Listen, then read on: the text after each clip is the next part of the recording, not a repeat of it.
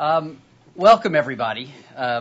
Welcome to the United States Institute of Peace. My name, believe it or not, is Sheldon Himmelfarb, and I head USIP's Center of Innovation for Science, Technology, and Peacebuilding that's hosting today's session in partnership with really some terrific co-sponsors. Let me name them: James Eberhardt and Mobile Accord, Nick Martin and Tech Change, the UN-mandated University of Peace, and the National Defense University. We also want to thank our online partners for the event who are helping to kind of promote the live webcast so folks who couldn't be here physically can still participate, and I'll explain that in a minute. We've got Development Seed, ElectionGuide.org, Frontline SMS, Georgetown University Center for Democracy and Civil Society, Peace and Collaborative Development Network, the World Bank. They've all been promoting this online with their networks.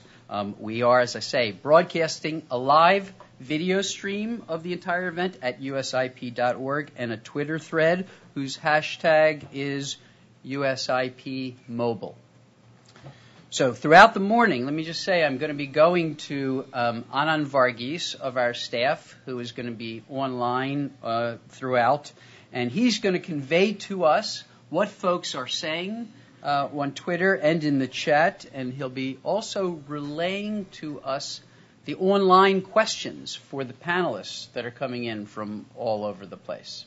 And so if you're watching the webcast and you want to know, we want you to know that you really are a core part of this event. So go ahead and make your views and your questions known. We're going to try our very, very best to get them up here to the front of the room to the panelists. Now, having gathered everybody here to talk about cell phones, let me ask you to turn them off. Or at least set them on stun mode or silent. And besides, the discussion that's going on in this room is going to be a lot more interesting, a lot more important, because we have arrayed around this table, around this U at the front of the room, some of the world's leading innovators on the use of mobile phones in difficult environments. I'm going to talk about each one of these people. I'll talk about them, and my co-moderator, Matt Venhouse, we will introduce them one by one when we get to the panels. But let me say right up front, I am truly humbled to be standing here amidst so many technology entrepreneurs who have also figured out how to use their considerable talents in very practical ways for positive social change. They're not just inventing things, they are inventing things and putting them to work out there in tough, very tough environments. So I sincerely mean that. I'm humbled to be with you, and I just thank you all for coming here today.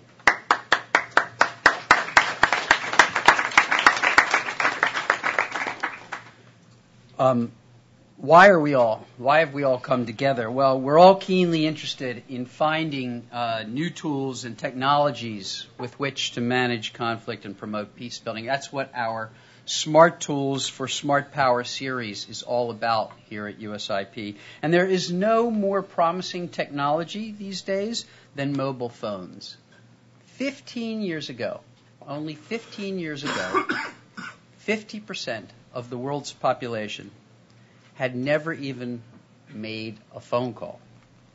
And today, over 50% of the world's population are walking around with a mobile device. In a couple of years, we're all going to be walking around with a smartphone, essentially a mini computer in our pockets. Even if in Afghanistan, clearly one of the poorest countries in the world by virtually any index, at least until they found the lithium, and a country where mobile telephony is growing at an exponential rate, as we all know. But as the folks here at the front of the room, the world's leading innovators with cell phones, know better than most, it's not merely about giving more people more phones or more features on those phones. The technology is really, really just part of the question, almost the easy part of the question.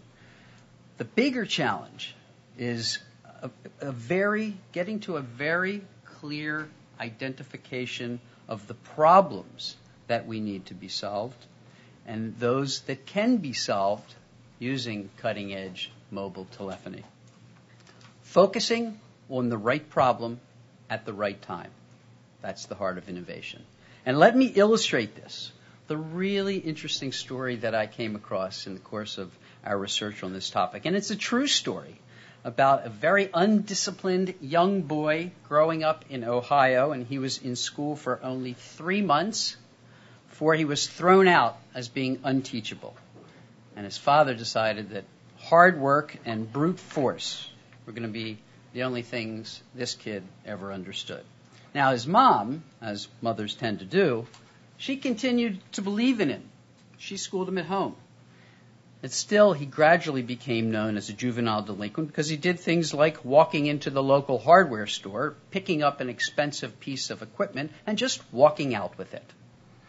So when he did that, a storekeeper demanded the boy be publicly thrashed in front of the store, and his father was happy to oblige. Now, this was a boy whose story none of us would probably remember now, except for something unusual that happened one night. The boy's mother had appendicitis. And shortly after sundown one evening, her appendix burst. And by the time the doctors arrived, they had to tell the boy and his father that because it was too dark, they would be unable to operate on her until the morning, by which time she would surely be dead. So the father sits there with his head in his hands. At the same time, the boy runs out of the house, goes back to the very same hardware store where he had been punished before, and without hesitating, he breaks into the front window of the store, goes in, and steals $700 worth of merchandise.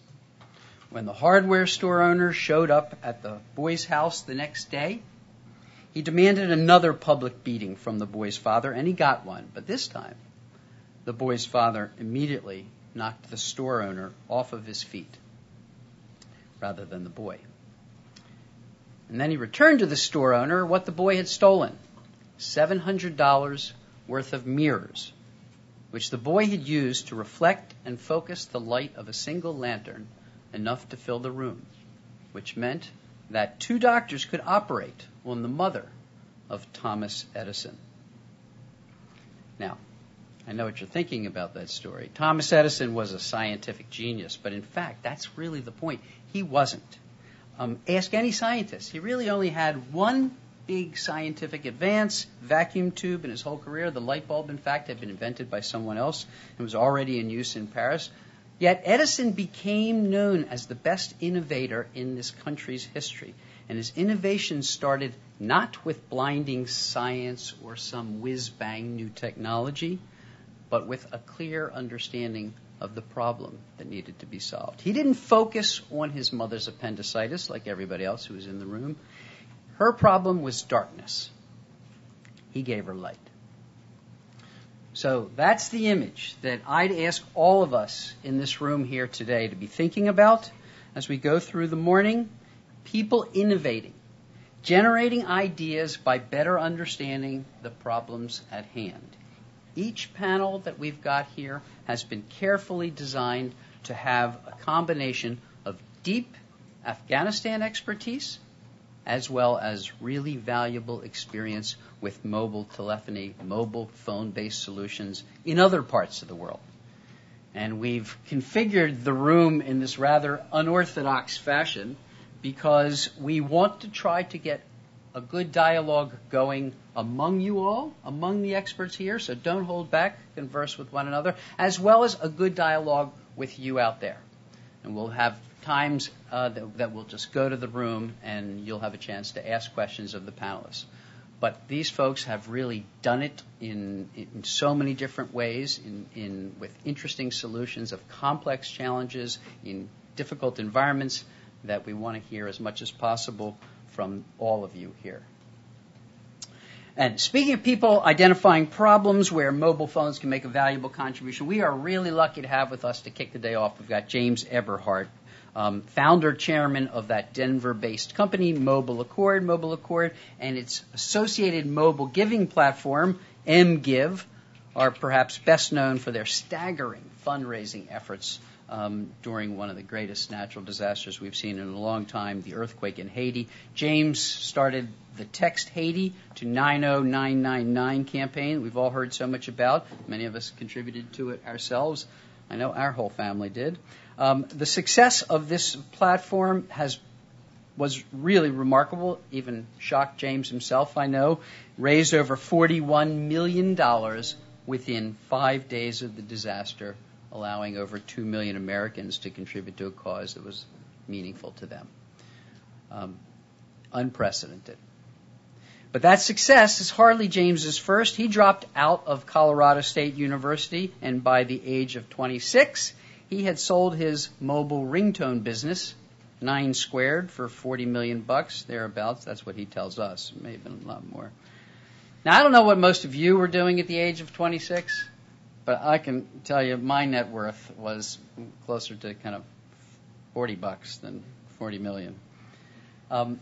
In 2005, James began on a mission here to enable social good by building a comprehensive mobile platform, making it easy to leverage the power of the mobile phone for mobile banking and other services.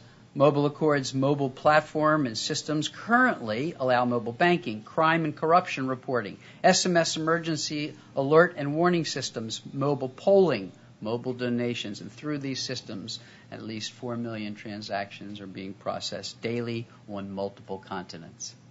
So, to kick things off today, we've asked a true pioneer in the use of cell phones for peacebuilding and development purposes to get us started. James really represents the kinds of resourcefulness that if we need if we're going to turn our intuitions and our ideas about mobile platforms into real peace-building outcomes. So let me ask James to take it away now. Thanks. Thank you, James.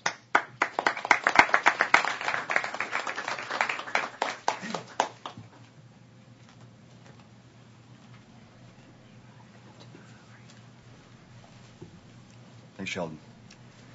So when we start looking at mobile tools and smart tools for smart powers, I think it's really important to actually look at the tool that we're working with and what we actually have the inherent aspects of the phone. You look at the ability to do data. You look at the ability to make and receive phone calls. You look at the ability to grab location-based information. You look at the ability to do billing transactions.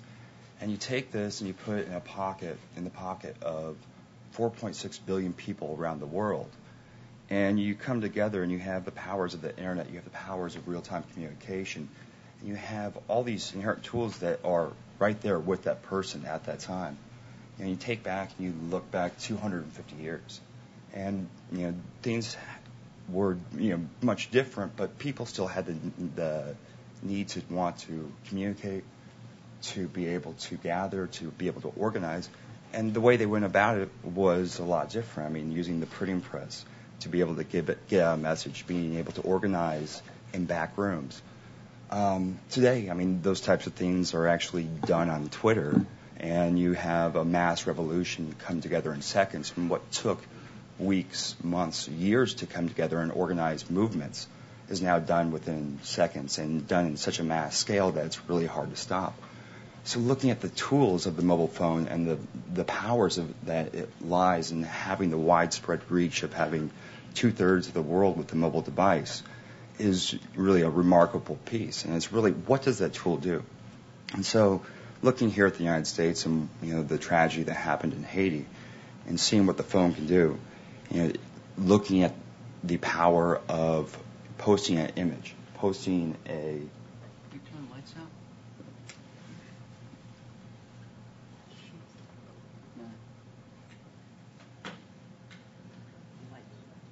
Homes, hospitals, and schools destroyed. So from the time that families Haiti searching occurred, for loved ones, within the trying first to feed hours their we had it children. up and live But in about we 2 can all hours. do something. Worked collectively We can help the with American Red Cross K-Stan, as it delivers the Alcross, food, water, and and medicine that can others save from lives. the U.S. State Donate Department $10 to take this by message and texting put it out Haiti there. to 90999. And from there, And looking similarly, at day 5, we because had of the $5 million. generosity of the American people, the State really Department see the set up numbers a text messaging But, contribution looking at system. day 12, we started seeing this social gathering where the first text donations were coming through text the word Haiti, on Haiti, Twitter, and then start carrying this social movement where you start seeing trucks like the one that will come up here in a second, evolving, popping out of the woodwork, people creating shirts. And the shirt that I'm wearing here was actually someone took it, wrote on the shirt, and was walking around and going to TMZ and seeing this social gathering.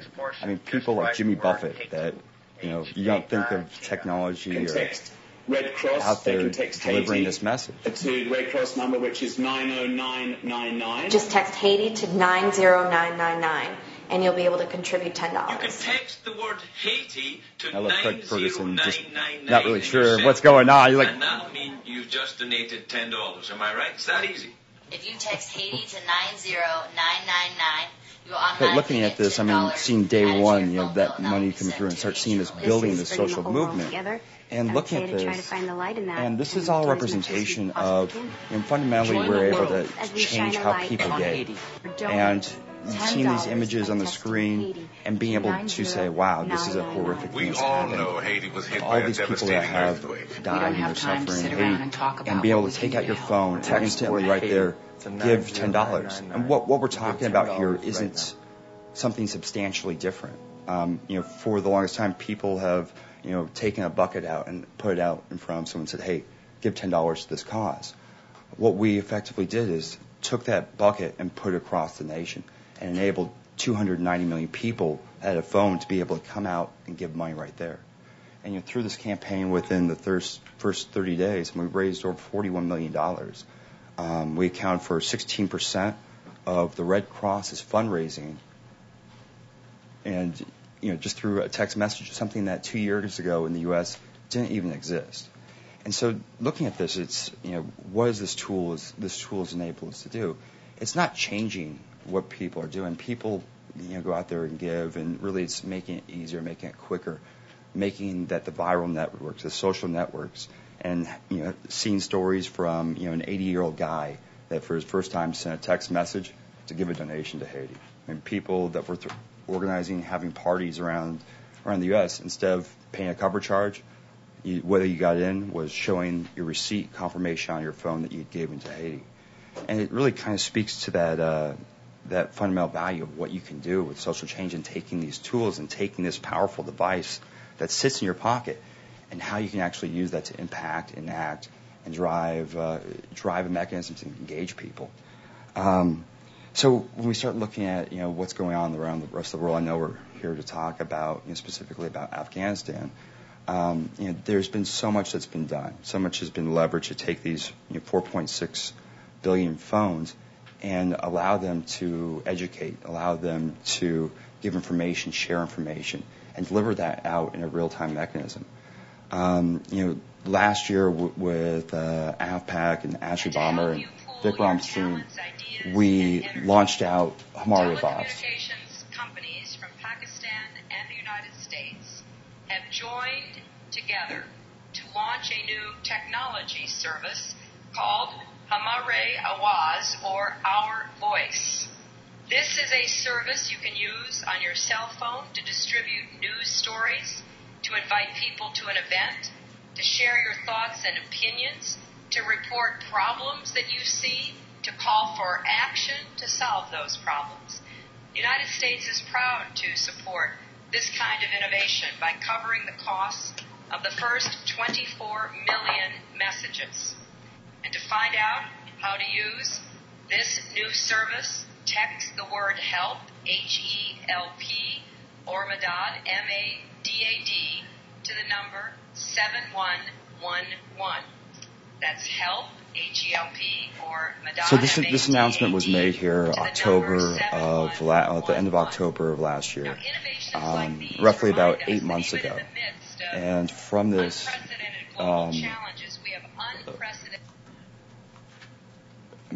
from this, we enabled a social network, and a social network in Pakistan that just created. We set it up, launched it out. The secretary gave the first mission, and from there, effectively, we were able to connect over 1 million people. Outside, it's almost going on 8 months since the service has been up and going. We originally looked at, for the first year, it'd take a while for the service to adapt and really make an impact and start connecting people. And we projected that we'd see about 24 million messages over the very first year. In the first 5 weeks, we'd already surpassed that first year budget. In doing this, in the first 8 months, we connected over 1 million people all across Pakistan. We've delivered out over 300 million SMS messages. And this is something just coming from building this social network, putting it out there for people to use. And it's as simple as sending a text message that groups of as large as 50, 60,000 people that were connecting, coming together, sharing information. And you look at this is a text message that people are sending, passing, sharing information, and you kind of look at what fundamentally this has been able to accomplish. In remote parts of Pakistan, there's a lot of people that have one information source in their local village that is able to give them their daily news, give them sports information, give them the current events of what's going on. And you have this one voice that's the way they've always gotten their news. And then all of a sudden, now that they can connect and grab information from across the country. And what does that do? I mean, we look at that this takes an evolutionary step where people are grabbing their information from one federated source. And now having another source that comes across the country, has the ability to, take and give information and keep people accountable. And, while people aren't going to change and their belief patterns and the way they've been getting information isn't going to change, and they get a text message saying that this happened and they have their local leader say this happened, most likely they're going to continue on and believe what their local information source is. But when you start getting information, it may be a cricket score that you get, and then the local leader confirms that same cricket score that you just got on your phone. So they're saying, okay, that's accurate. When you start getting information that doesn't coincide, most likely they still look at the local leader as the one that's credible, but it starts creating this idea and this thought process of who's really right, and starts driving that independent thought. And that's a powerful movement. That's a powerful idea, is starting to come together and grabbing this real-time information and be able to share it across mountain ranges, across the country, and be able to get that information right there on your phone, as simple as it may be. But we've empowered that, and we've helped drive that forward. And you just start seeing all these things that are coming. From looking at, a project in the Congo with the World Bank, where we've effectively taken and partnered up with Vodacom. And so the thought process is that there's millions upon millions of people in the Congo that often don't have a voice. I mean, the wealthy elite, the government, and NGOs are really the only people with a voice on the national stage. And so what we've enacted is an SMS system to allow people to take part and give feedback. And they answer a question on a weekly basis, and it could be as simple as, what's the problems in your village? People reply back and say crime, and tell a story about crime or poverty or water. And then taking that information in real time, filtering it and doing the analysis through an algorithm that puts up there and is able to map over top of a Google map and show what's going on from the collective voice of the people, and taking these millions of people and giving them a voice on the world stage to help bring that fourth pillar of NGOs, of government officials, of wealthy elite, and now having the people that are able to go out there and give their own independent voice. And it drives that power that, someone that may have never stepped out of their local village but has access to a cell phone is now able to communicate and get that message out to the world and have their voice heard. And it goes into, what's out there. I mean, enabling local people, empowering them, looking at, mHealth, which is something that you start looking at, being able to get information over a cell phone, maybe talking to a doctor or getting SMS alerts about when to take medicine, or being able to ask a question, and starting to look at, in certain areas, could be people start getting sick, patterns start to evolve. And you start to see that in this area, people are coming up with all of the same sickness. And maybe you identify that the sickness is created off of a water source. Taking that information and then using the cell phone, using location-based technology to be able to deliver out a message back to everybody there that says, be careful of the water supply. It's been identified here that people are getting sick, and doing this, takes and is able to prevent and take the collective good, do the analysis on it, and deliver out that message. So I mean, as we're looking today, and as we're talking about Afghanistan and what smart tools, what technology, what some amazing people up here that are working to bring things to the forefront, bring technologies to the forefront to empower, enable people. I think it's important to look at that tool, look at the technology, look at the ability, and realize what the opportunity is here. I mean, the opportunity is 4.6 billion phones out there in the world that have the connections to the world to be able to give people access to take a step forward, to know, to be informed, to be educated, to be serviced with medical care. And looking at that, how do we evolve that forward? So, thank you. Stay there just for a minute. We've got enough time to take one or two questions for James. But you've set the bar just in the right place, and you've told us about an exciting innovation with Humara Was. Question comes up, why aren't we doing Humara Was in Afghanistan or something like it? You just... Well, I think that we absolutely look to extend that into Afghanistan at some point. Is that the idea? That's absolutely the idea. Can you just identify yourself and your organization? We have a microphone for you. Richard White's Hudson Institute. I think we'll get to this probably at some point, but isn't there an obvious problem with Afghanistan as a possible avenue for extending your business? The fact that the insurgents presumably are aware of the potential value of this kind of communication, particularly allowing people to work with the government and identify where they are and so on. Wouldn't the Taliban or other insurgents try and do everything they can to destroy the polls and cut off hands of people who have cell phones, do anything they can really to disrupt it? And I assume that's something we'll talk about at some point. No, I mean, absolutely. It's always a concern on what's going to happen. I mean, you have those same concerns whether you have the mobile phone there or not. I mean, right now you have the Taliban that tries to shut down towers and blows up towers if they're left on overnight. As you evolve technology and enable these tools, enable the communication, I mean, you're going to have people that are going to try to repress it back down. But empowering them with those pieces that you can get the collective good to know about what's going on, inform them, and organize them. I mean, you're giving them a tool to allow them to fight back, allow them to grab knowledge and share information, and you got to take steps forward on it. That's a great question, and one that's going to come up right throughout the day, right, about Taliban and their the threats, the security risks, and so forth. And we've got a heap of people on the front panel here that have experience. Anybody want to anybody want to comment? We are going to be bringing it up throughout the day, but anybody have a direct response? Margaret just arrived back from Afghanistan last night. I just wanted to say that contextually, I think we also need to remember in Afghanistan, the literacy rate is 10 to 15% nationally, which means in the rural areas, a lot of people have no literacy, no education at all, and I think that's something very different from Pakistan. And in the rural areas, a lot of people can't do SMS or can't send messages.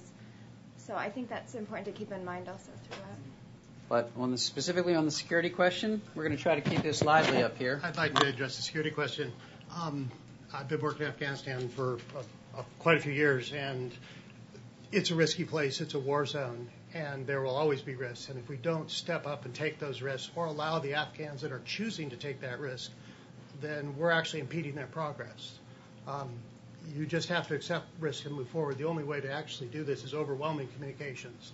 I mean, what if there's a sniper? Then they can use the roads, and then we should tear up all the roads.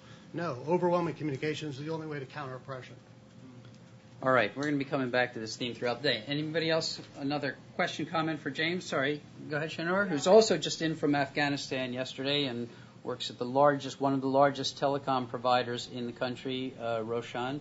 Shanor? I just wanted to sort of reinforce the fact that there is an illiteracy problem, but I think that you have a very valid point. If you empower the community, then they can make a difference. And so, with the cell phone towers that were being bombed, we moved from a security model, as in having external guards guard our towers, to a community engagement model. So now the community guards our towers. We use solar power for them. We take the excess power to the community. And if our towers operate and we make a certain amount of revenue, they get a revenue share. Now you've empowered them. So, you know, during the election that just happened, 18 towers of ours were bombed at a cost of $14 million. But when we moved to the community engagement program, we recouped $13 million of that. And there was one village where the tower was asked to be switched off and the community said no. And during that time, unfortunately, the village shura's wife was due to give birth, and that birth went wrong. And the people came out and protested. So I think what you're seeing is the building blocks of that community empowerment. But we've got to be there behind the technologies and the models that we put forward. There's got to be that commitment to move forward. Excellent. So you hear we're going to have a lot of ground truth throughout the day. We've got people who really work in this milieu every single day. Any other points specifically for James so he can sit down? Any other questions? Right here in the front row. My name's James. I'm with the Internet Bar Organization. I was just wondering, how do you view the sort of acceptance or dependence of these mobile technologies in comparison to, like, developed countries? Are they different? Are they becoming more dependent than perhaps we are?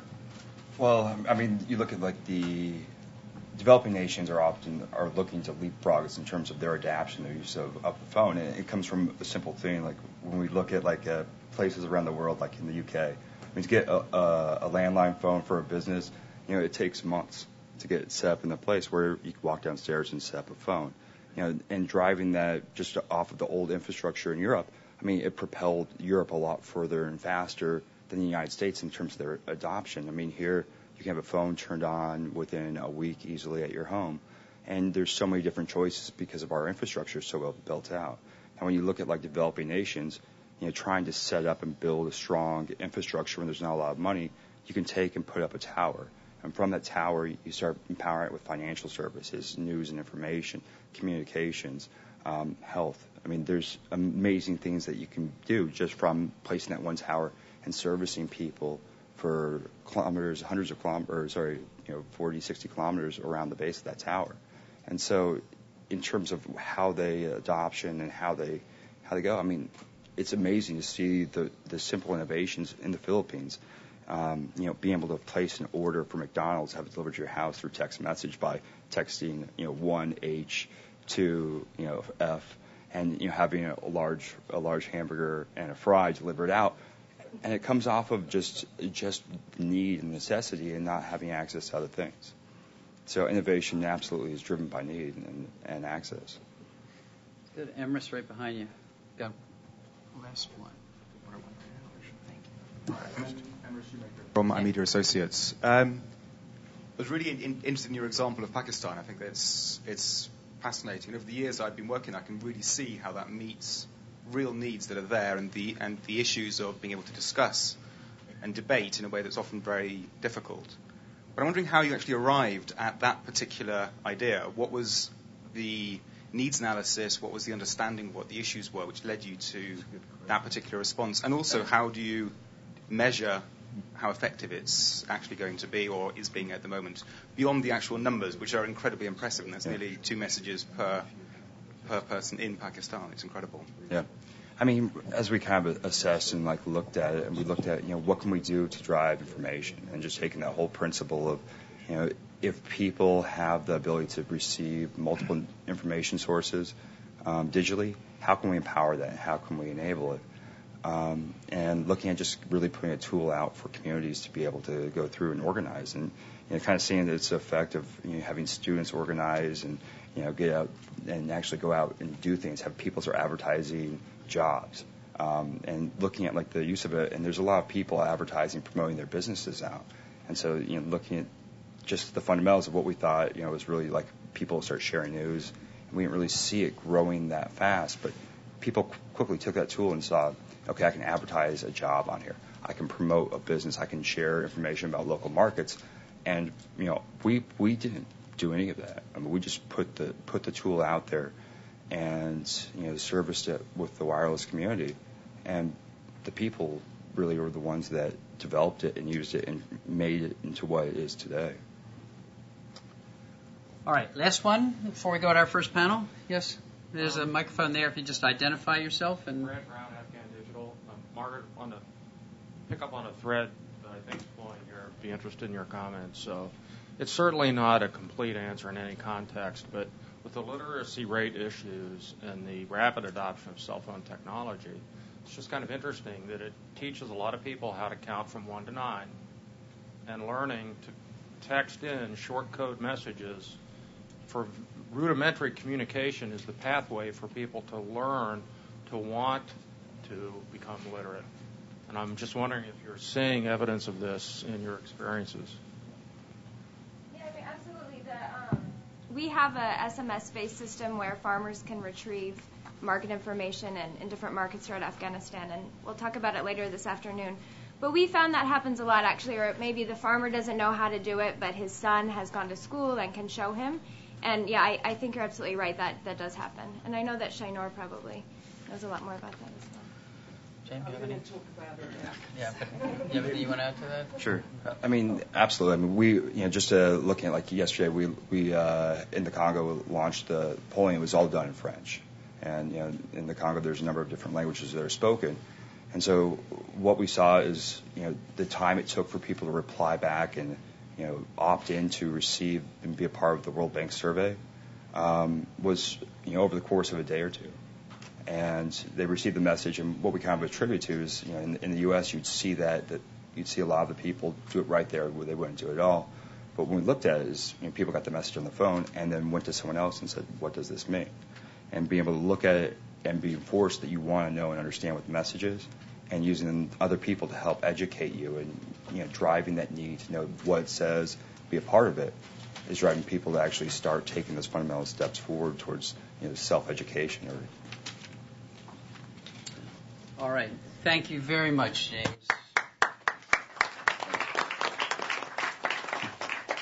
You've really gotten us started on the right note. A man who has both been an innovator and really practical in his application of those innovations.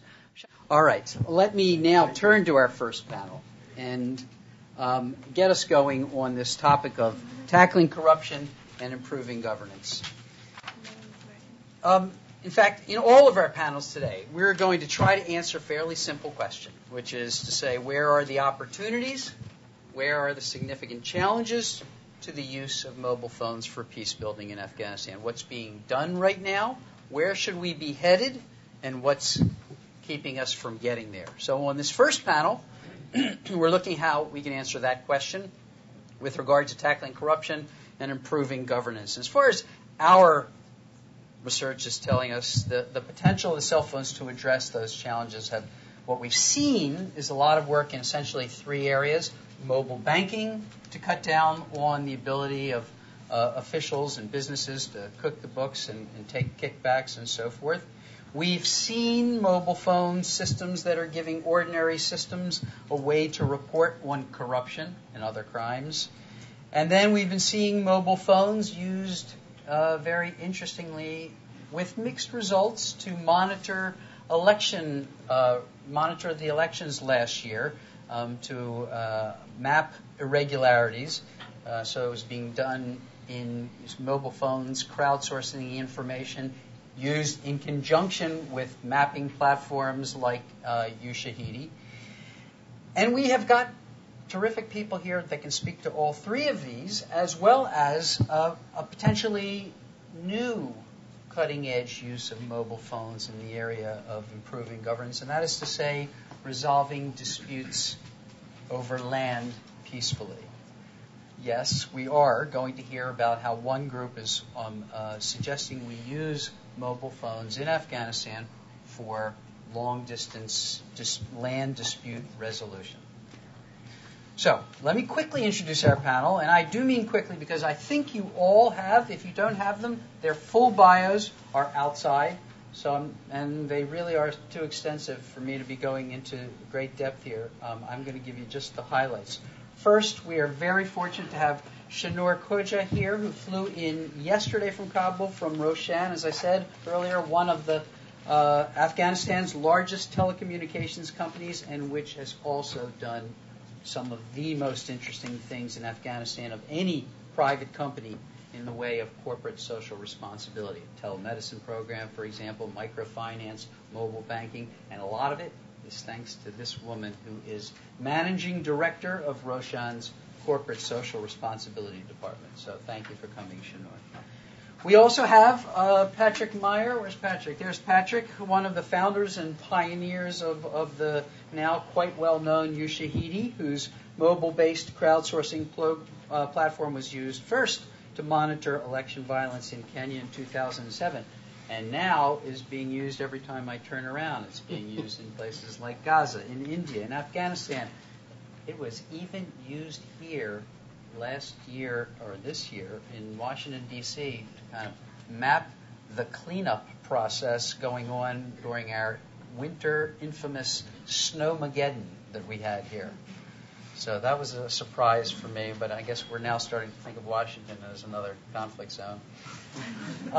Eric, we've got Eric Gunderson. There's Eric, president, co-founder of the very highly regarded Development Seed, whose innovative tools like managing news were also used in the process of monitoring the elections in Afghanistan. But I think Eric's real claim to fame was his when he created a ringtone for the famous George Bush statement to the former head of FEMA during the Katrina disaster, Michael Brown. I think that ringtone goes something like, "Brownie, you're doing a heck of a job." And then we have Ruha Devanisan, is the vice president and executive director of the Internet Bar Organization, as well as head of the Silk Road Initiative, which is working in mobile banking, as well as on the cutting edge, is what I mentioned earlier, of land dispute resolution in Afghanistan. And then lastly on this panel, we've got Nick Lockwood there. Nick is the Afghan communications advisor in the Helmand PRT, so also just back recently from the field. He works for the United Kingdom's Stabilization Unit, which is kind of a piece of DFID, a piece of the Foreign Commonwealth Office. It's the Stabilization Unit from the UK. So needless to say, he brings to us, again, a great deal of on-the-ground expertise. Also having spent 2 years working out of the British Embassy in Kabul before that in support of counter-narcotics and the rule of law. So a pretty amazing combination of Afghanistan and mobile phone expertise, and we are really delighted to have you all here. Thank you for coming, especially very long distances. So I'm going to ask Shanor to kick us off. Shanor, Nick, and then Ruha to answer from their vantage points and experience basically the same sets of questions. This is kind of the format for the day. We're going to have people who have been working deep in Afghanistan issues recently to set up the discussion by telling us briefly, what have you seen in the way of using mobile phones to fight corruption or to promote good governance? Where do you see future opportunities? And what's holding us back? What are the obstacles? And the reason why we're asking all three of them to speak to those questions, what are you seeing? Where are the obstacles to moving forward, is because then the other members of the panel who have lots of expertise from other places will bring that expertise to bear. They will comment on some of the challenges they're hearing about. Maybe they'll have some useful experience to apply that will help us resolve some of these challenges. Maybe not, but at least we'll get their input. So, Shanor, having come the furthest, you should have the floor first. Excellent. Welcome, everyone. I'm going to start off just telling you a little bit about Roshan, a few important points so you can see the impact of mobile phones. Roshan is 51% owned by the Aga Khan Fund for Economic Development, which is part of the AKDN. So we are mandated for social and economic development, but our for-profit arm has to be profitable.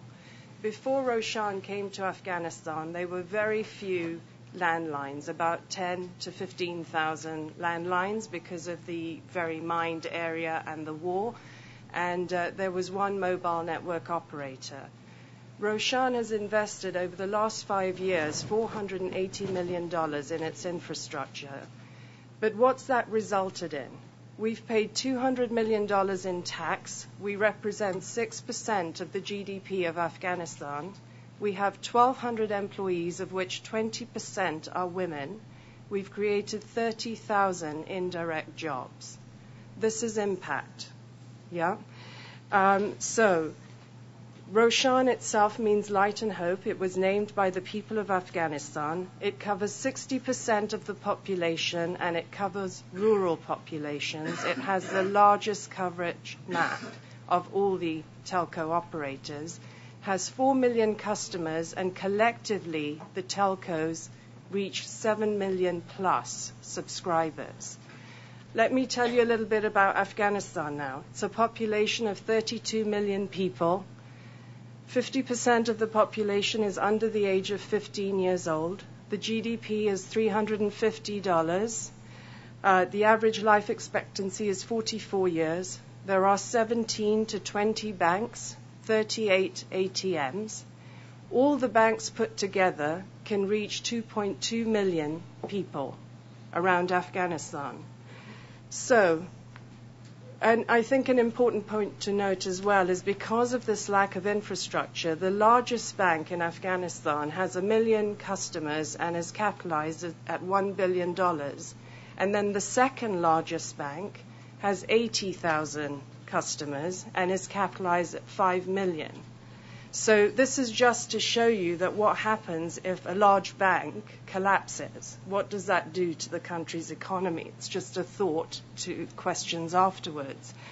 And so amongst a number of technologies that we've brought for Afghanistan, like telemedicine and voice SMS, that's how we get around the ability of people not to be able to read and write. We brought in voice recognition technology so you can speak your text message, gets converted to a text data packet and gets sent, and then it's reconverted into voice.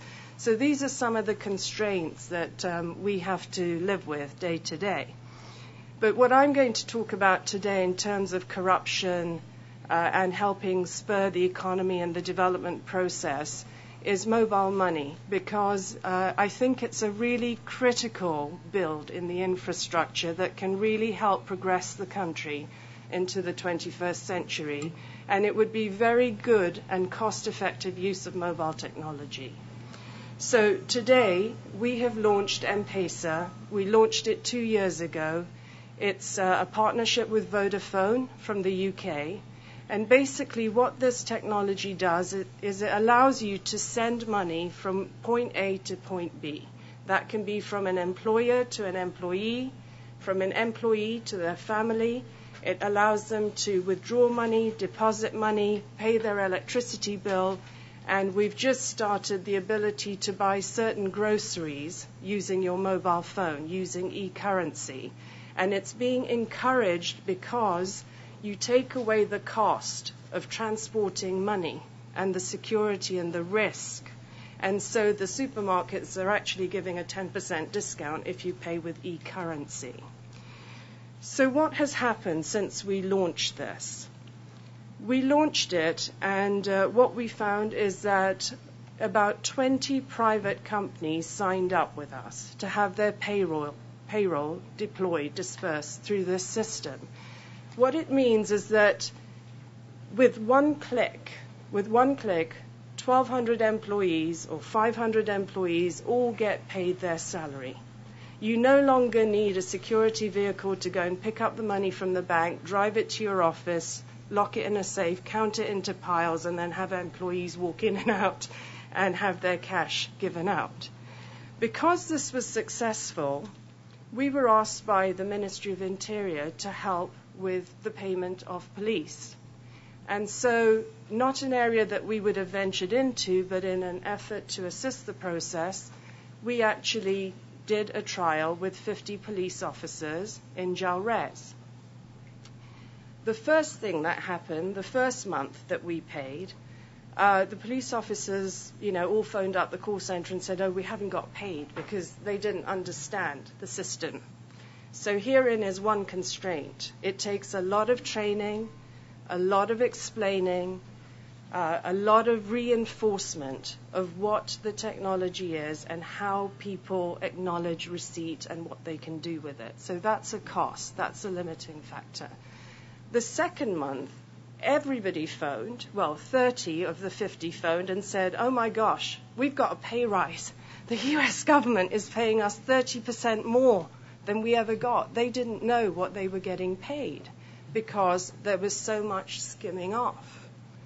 And we also had a situation where, not to name any names, but we had a commander turn up at one of our agents' offices with 45 SIM cards and say, give me the cash, right? And I'll send it on. So you can see how this transparency and this speed would affect change, right? And because you can transport money rurally, sorry, I'm beating up my fellow colleague, because there are 234 cities, towns, and villages in which Roshan is, and if you add the banks, if you add the microfinance, if you add the havalas, which is the normal system of I give Eric $10 and he gives Ruja $9, that's how I get money to Ruja. If you add them all to the network, we have a nice urban and rural distribution system that can allow people to get liquidity rurally. Now, when you think about that and you think about the payroll of the police and other employees, government employees, all employees, if that full sum of money was getting out to rural villages, what would be the impact to the economy? I think that's a question that we all need to ask and answer and understand why such a system would be important.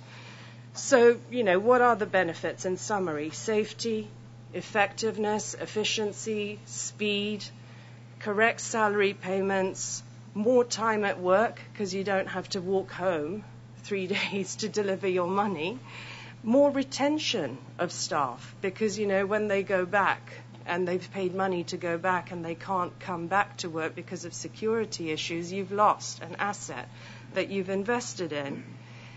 And through mobile money, you see, it doesn't matter on the amount that's transferred. So you're providing financial inclusion to the very, very poor. Now, I'm not saying this is all rosy because most families may not be able to afford 2 mobile phones. So there are limitations. But today you can get a mobile phone for $30 or less if you bought en masse. So it's not an unsurmountable issue. But to build 500 banks across the country is going to take a very, very long time. The other really important thing, I think, to understand is that with the efficiency that the telco brings, you are now disrupting the ecosystem. What do I mean by that? Today, that massive payroll is managed by the banks, by one bank. In the time it takes to transfer those funds, there is a certain period of time where interest is earned. If you multiply that by 12 months, that's a certain amount of income that may be displaced. If you could transfer the money immediately, that takes away that. With a mobile phone, in order to get a SIM card, you have to follow KYC rules. These are rules that require you to have a picture, a thumbprint, fixed abode, even if it is at the corner of Shash Darak and Pula Mahmud roundabout, as opposed to number 8 or something. And so you cannot have ghost accounts. Through GPRS technology, you can see that the people that you are paying are actually real and moving around. So, I put this all out there to you, really for discussion. There are issues around the cost of training, of setting up expertise and centers. There's cost around hardware for Afghan organizations and government in order to do this. Right now it's done on bits of paper. That all needs to be digitized. And then, of course, there's a very important point that the paymasters have to be on your side to effect change like this. But I think if you put money in the hands of the rural individual, if you develop an e-commerce rurally, you are going to get other value-added services happening, and you are going to empower the person that makes very little, $100 or $150. So not wanting to take up too much time, I think I will end there. That's fantastic, Jenny. You're amazing the way you stayed to exactly 10 minutes. I should, before we go any further, let folks know I'm going to be signaling the 1 minute to panelists because we really want to have lots of good discussion across the experts here. So the presentations will be fairly limited, but you've got us started on a great note. And I'm hearing the challenge around training. And I do think we need to come back to M-PESA because I understand there was some backlash from those officers who suddenly found their take being skimmed off the top, and I'd love to hear you.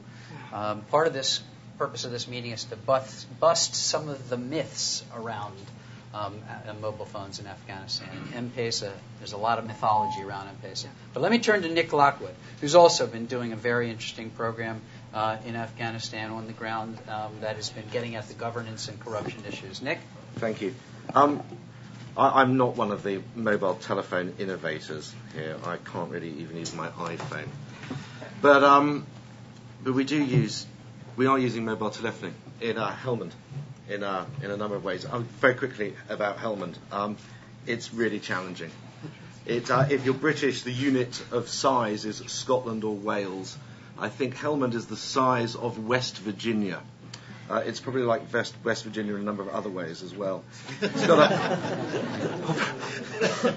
a joke I don't really understand the context. People laugh, threaten me.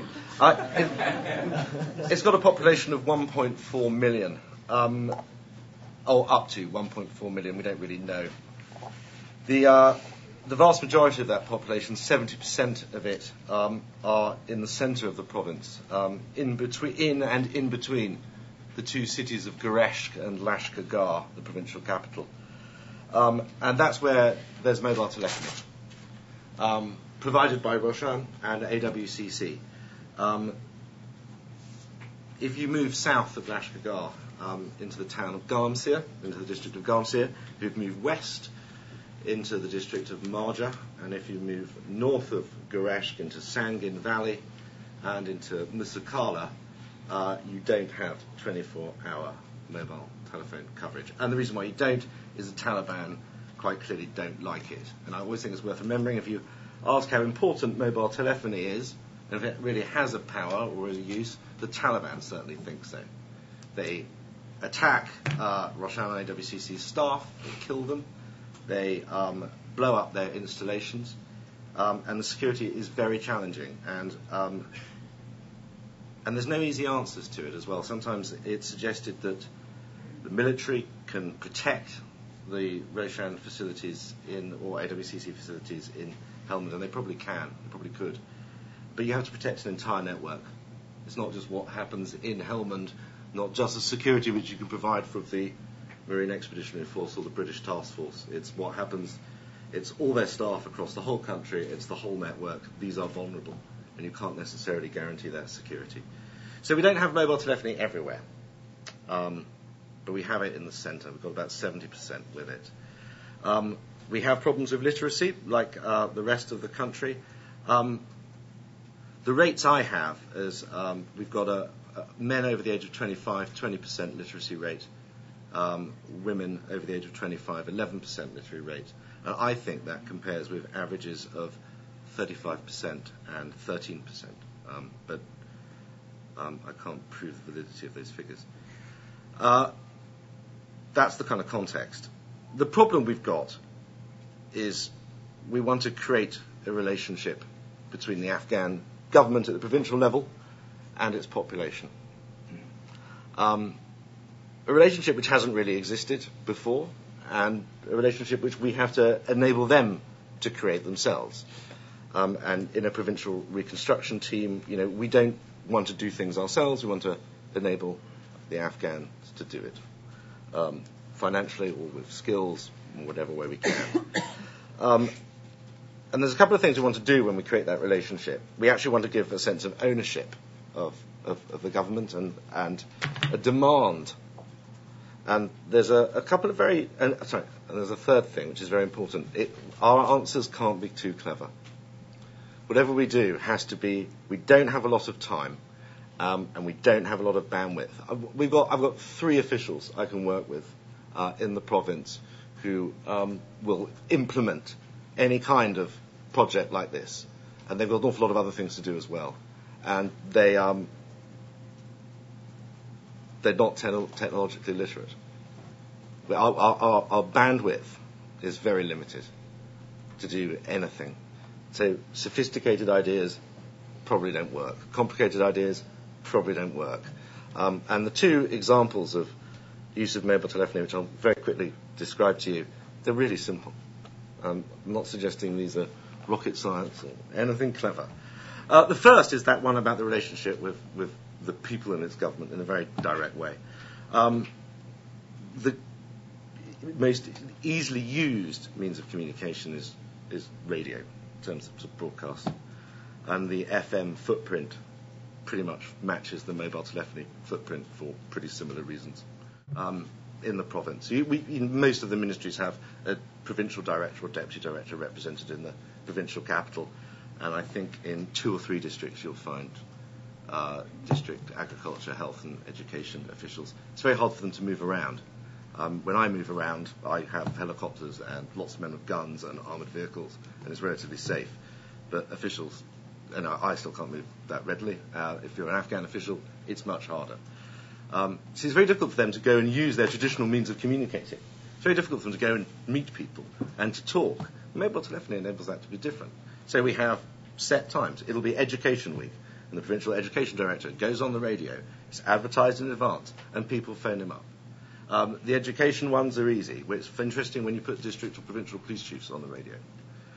People scream at them.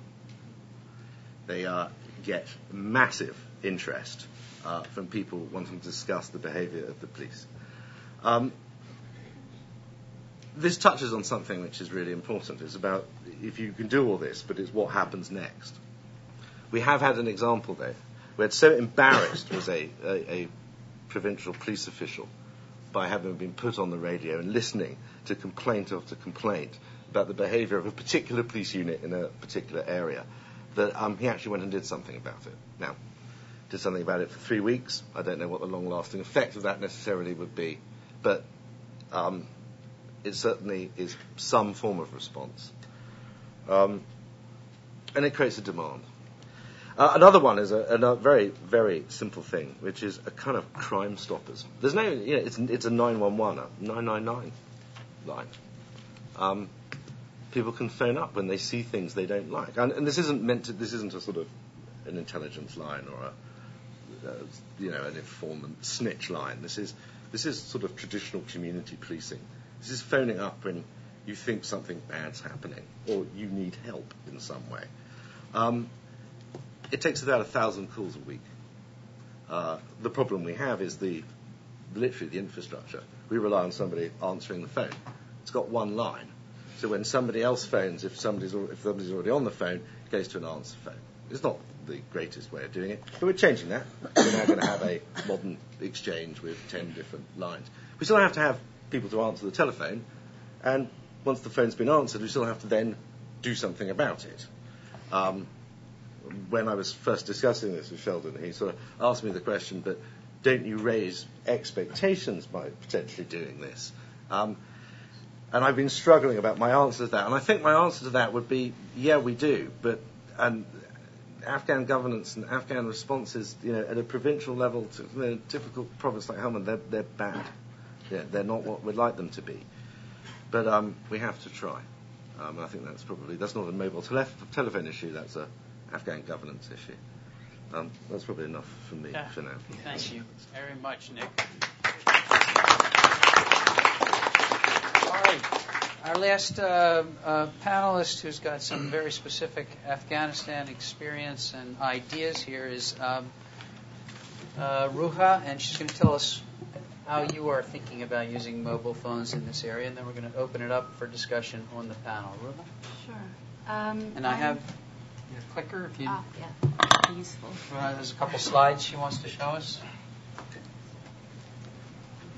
You're welcome. So I'm with the Internet Bar Organization, and what we do is we try and find ways to use technology to bring rule of law to developing countries in various ways. The Internet Silk Road Initiative is our initiative for Afghanistan, and we look into the use of technology through mobile phones. And I'm having trouble with, there we go. Just be patient. Through mobile phones to tackle land rights clarification, mobile banking, mobile commerce. I'll leave the mobile banking discussion to Shaynor and focus on land for today. And what we basically are trying to tackle is a very complex land situation that has evolved with 30 years of conflict, a lot of refugee coming and going, millions of people leaving Afghanistan, going into neighboring countries, returning in the past few years to find that their homes and their land has been taken over by other people. You're also dealing with conflicts between agriculturalists and pastoralists over the use of land. There's also a huge inaccessibility to the judicial system for rural dwellers. And just to put it in context, about 80% of Afghans use the land for their livelihoods. So that's 80% of people who feel they don't have access to the judicial system.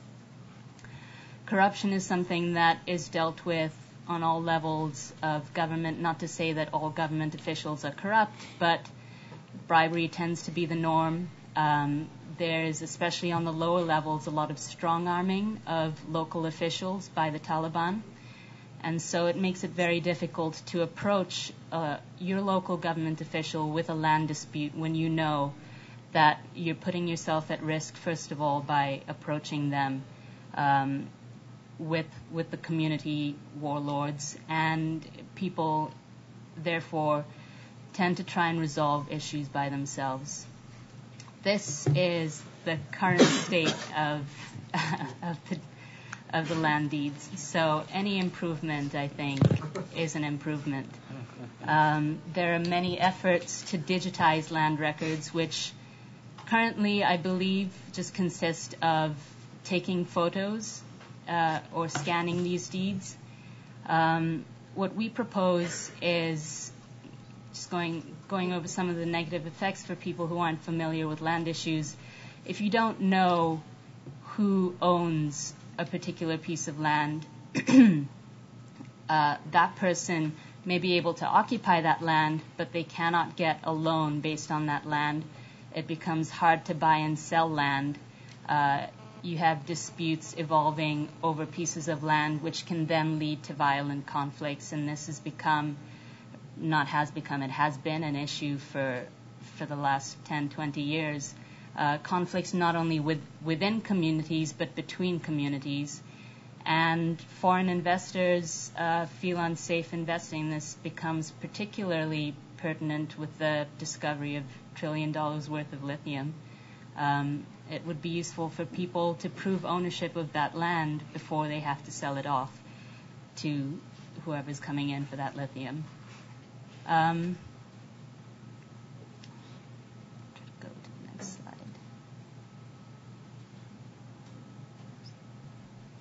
So there have been several attempts to rectify these issues by the government, by community elders in the forms of jirga sessions. A jirga is basically a gathering of community elders to resolve disputes on an informal level.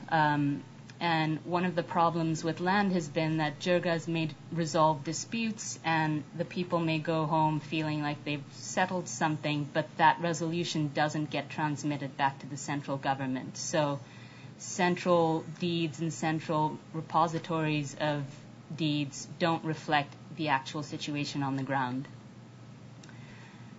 So what we propose, and we haven't yet done the needs assessment or the pilot projects yet, this is basically an idea to bounce off all of you for your opinion, is to train Afghans in using simple mobile technologies to collect evidence, first of all, on how jirgas resolve these disputes, to gain some knowledge about how it's done on a community level, to help in mapping disputes. We know, and we'll hear from Ushahidi and the people from Frontline SMS, that geographical mapping of disasters is already taking place with mobile phones.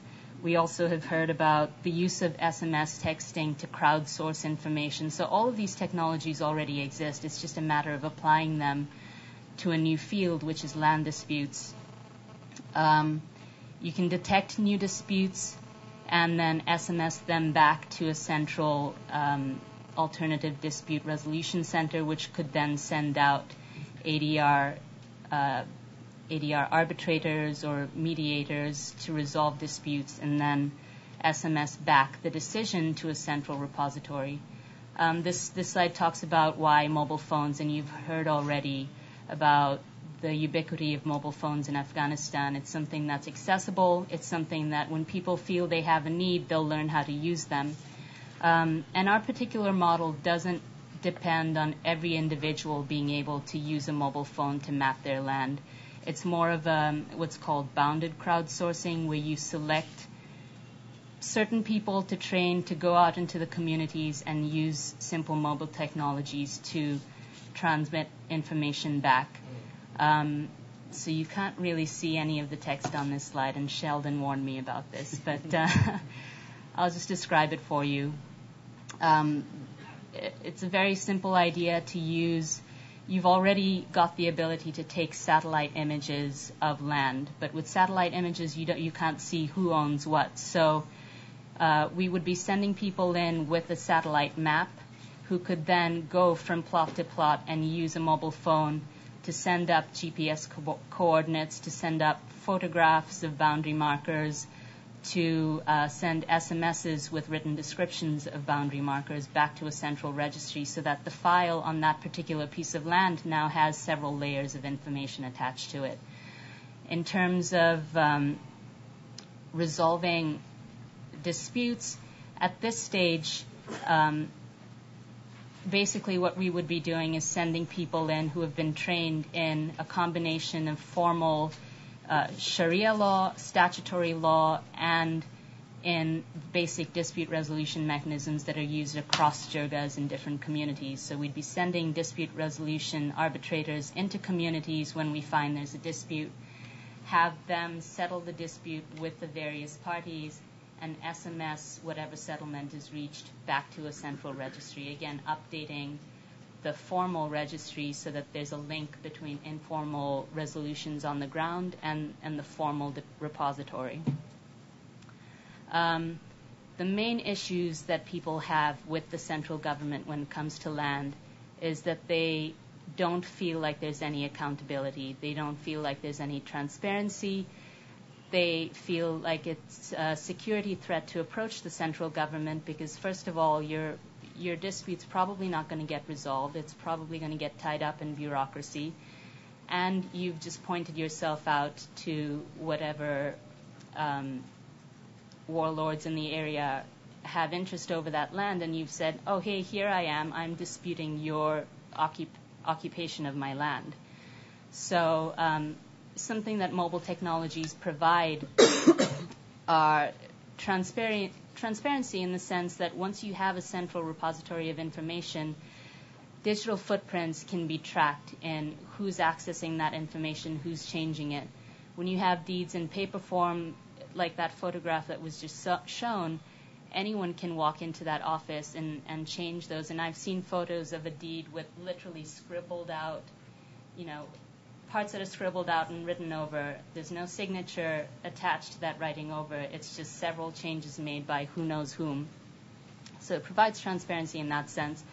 It also allows, and this is more of a future application, it would allow the public to access an online registry through their mobile phones. And this is where we would like to be in the future.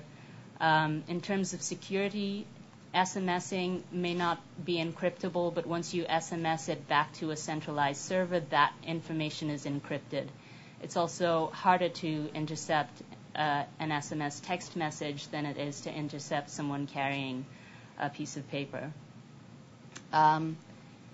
So, just to summarize what I've talked about, these are the ways in which mobile technologies can help now. They help in gathering evidence, and they help in transmitting evidence more efficiently and more securely back to a central location.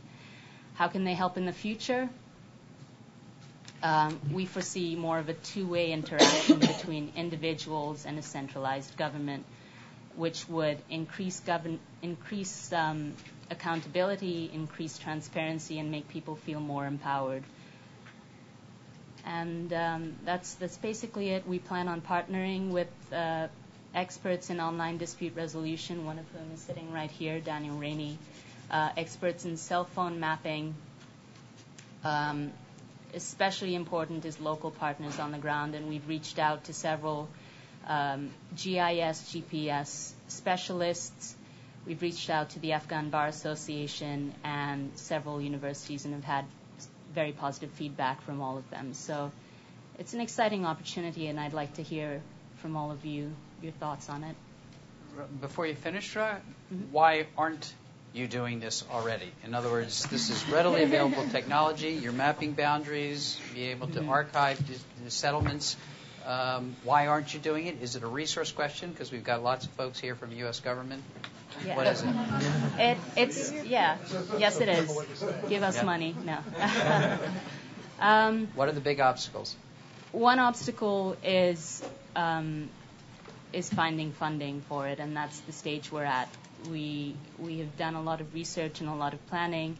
The next step is to go to Afghanistan, reach out to partners on the ground, and to gain the funding to do that and to run these pilot projects. Because we're using such simple technologies that have been tested and proved in other areas, as everyone else will talk about on these panels, it's not really that huge a leap of faith. The leap of faith comes with the more difficult questions of people-to-people interactions.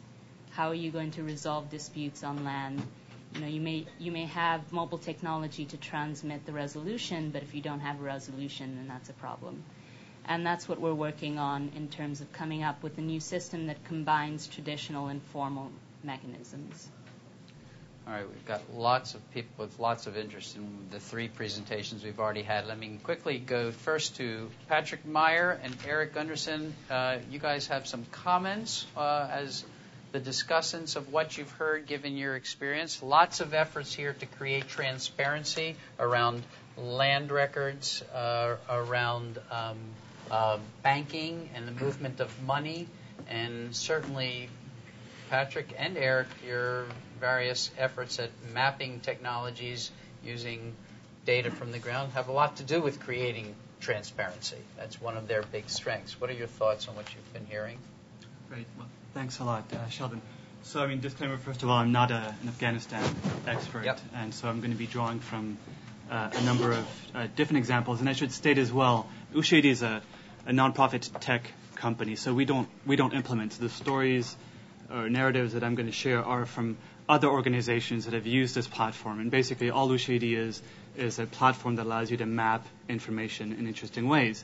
It's definitely not a methodology. There's a lot of confusion sometimes that happens that people think that Ushahidi is a crowdsourcing methodology. No, it's just a platform. The way you collect your information is up to you. Whether you use crowdsourcing, representative sampling, it doesn't really matter. Ushahidi does not come there. Ushahidi comes when you've collected the data already, and then you're mapping it. So it's been used in interesting ways. In terms of different governance areas, from corruption monitoring and the new program that Transparency International and other groups are using in Panama for corruption monitoring. In Liberia, there's been interest by the Norwegian Refugee Council to use Ushahidi, meaning using mobile phones and other technologies to report information and map that information for land disputes. Also, local governance was a new initiative a couple of months ago in India to use Ushahidi for local governance type issues, transparency and accountability. It looks like this is what's going to happen with the Haiti deployment in Port-au-Prince. And then, of course, elections. Sudan was the first example of Ushahidi being used in a non-permissive environment.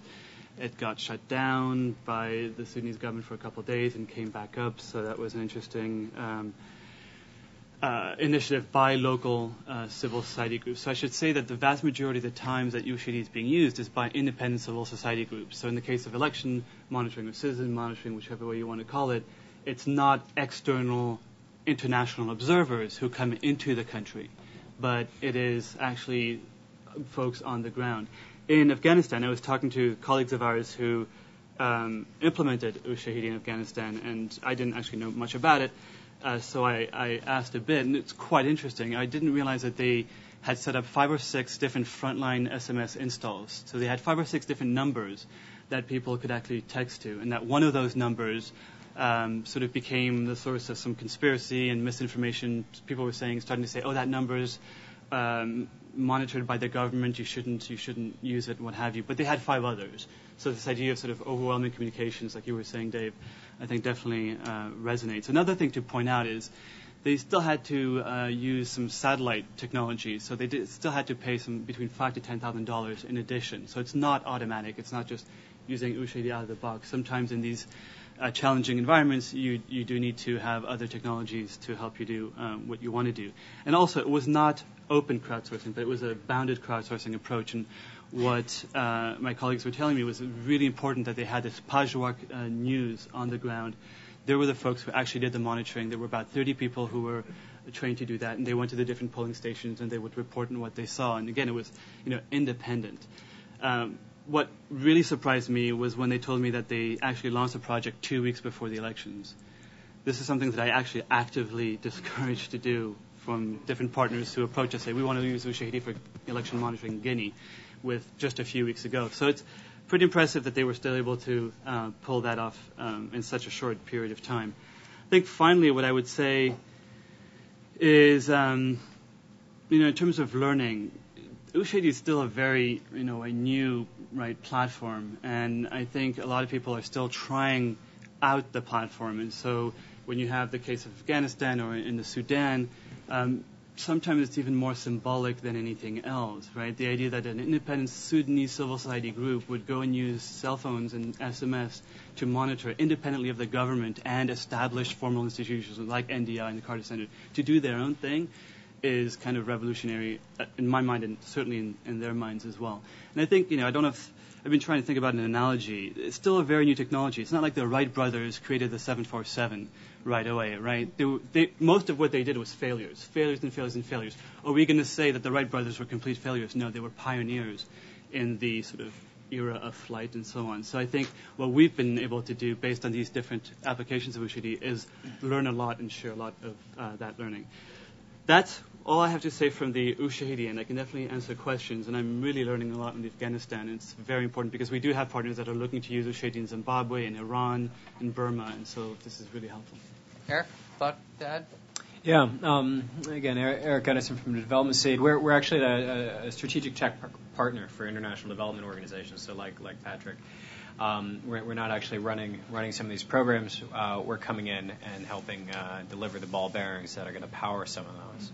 And on the governance side, I'm here today to talk more about our partnership with National Democratic Institute around the election that happened, the presidential election in September of last year. And like the rest of the panelists, there are some interesting struggles when you're actually working on the ground. So our expertise is in large data sets. So with what we ended up doing with NDI was in the end of August, so the election was August 20th. So towards the end of August, it quickly started looking like the data was weird, and they weren't sure what was coming in. We were brought in to actually look at some of what the Independent Election Commission started releasing, and some really basic requirements came up. And these basic requirements were about, hey, who was voting for who where? How can we better visualize it? And we ended up working with NDI to actually parse out and strip all the PDFs that the Independent Election Commission was releasing and make a private intranet site to allow NDI's team in Kabul and their team back in D.C. to actually visualize a combination of voting returns and also running certain fraud criteria over those terms. And anybody with a laptop out there right now can actually go and see a portion of the site that NDI has made public to help for capacity building in the run up to this Walesi Joga election. It's AfghanistanElectionData.org. And so what we ended up doing here was we wanted to be able to quickly drill down and take this 2,500-page PDF that Karzai got 54%, and be able to say, wait, let me actually look at this data now on a province basis. Let me actually look at 600 ballot submissions per polling center, which was 100% ballot submissions. Let's actually quickly start graphing that. Let's quickly now drill down to a district level. Again, this was made as a private site for NDI's team. These were some of the best election experts in the world. It does not necessarily mean they're experts in all of Afghanistan's 400 districts.